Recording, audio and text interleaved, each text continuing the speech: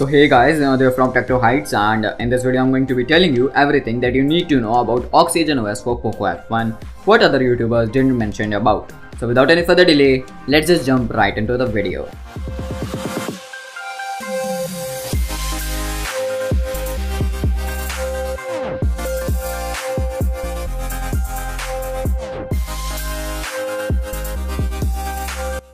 Before we further continue, make sure to have an unlocked bootloader and a custom recovery installed.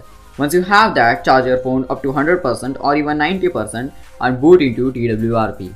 Now click on Mount and select storage where you have downloaded or placed necessary required files. In my case, they are in internal storage. Now go to Wipe, select Advanced Wipe, check Cache, Dalvik Cache, System and Data only. Then swipe to wipe them. Now press the Home button and click Install, select OxygenOS file. Press and add more zips and select disable force encryption file. After this, do not switch off or even reboot your phone if you don't know what you are doing. It will take maximum of 5 minutes. In my case, it took 1 minute and 51 seconds to finish. After that, click on reboot and wait for another 2 to 5 minutes. All you have to do is to set it up like a new phone, just with a twist.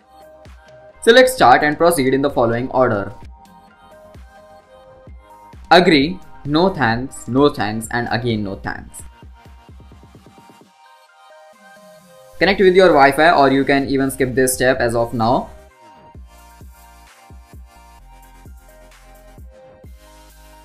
Don't copy data and skip Gmail as of now, you can set all of this later. Deselect all and accept. Now do not click on add face data, skip it or else your phone's biometric protection won't work. Gestures won't work apart from double tap to wake. Set screen calibration to default and choose your desired font. Boom. Now I know that you have already went through other OxygenOS Poco F1 videos, so I won't be wasting time on features and setting up face unlock. You can watch other videos as well. First issue that you might encounter is that Google apps were forcefully crashing. Simply go to Play Store and update all of them, even the Google app itself and Google Play services if you are a beta tester. Now go to Settings, Apps and Notification. Select all apps with system apps to be shown and enabled. Search for Google Play Services, Service Framework and Google app itself. Clear their data and you won't notice any issue with the Google apps. UNX camera and Gcam are working fine. Slow motion at 960fps and 4K at 60fps is as perfect as on MIUI. You can set animations to 0.5x so that you can improve the speed of already a powerful device to much more extent. App openings are super fast and animations are smooth as butter. Full screen option for apps in setting lets you to utilize the complete 18:7:9 aspect ratio display just like in MIUI, and it works perfectly. To demonstrate MX Player, when set to default, it plays in 18:9 and it gives a notch hidden effect like hide notch effect. While with the full screen enabled, it utilizes the complete display, and as you can see that MX Player is playing video even covering the north side screen. Now this is a GSI ROM and fails the safety net test, which other YouTubers didn't mention about, but a lot of you guys were asking about it in their comment section below.